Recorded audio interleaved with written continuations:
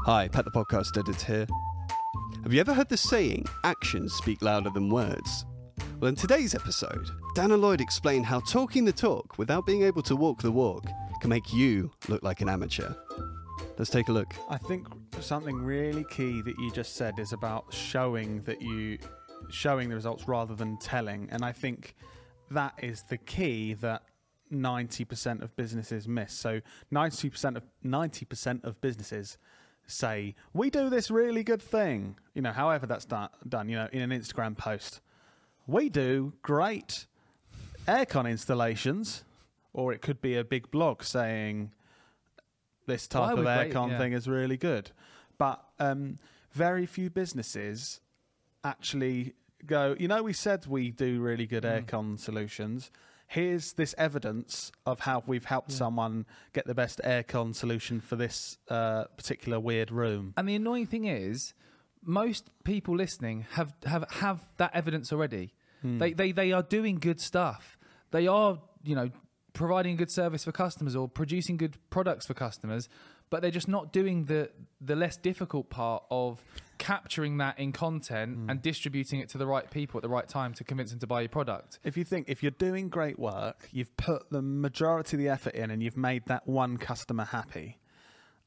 There's just the next step is sharing with the world the great stuff you've done with that customer, and that could reach thousands of people and get you loads of new customers, but you've only done a little bit extra at the end from what you're already doing for that one customer. Yeah. So I guess as for listeners, if you're listening to this and you aren't currently producing content that provides evidence that you deliver on your promises, this episode is vital for you, because I can't kind of emphasize enough how much this will change the game when it comes to the effectiveness of your marketing. I'm not just saying it for a good podcast episode. Literally, we've seen this ourselves. When we started to change our messaging to communicate the trackable ROI we generate for clients, when still to this day, whenever we speak about, like recently, I'll give you an example. Recently, we hit a milestone of tracking over £1.2 million of revenue for one of our e-commerce clients.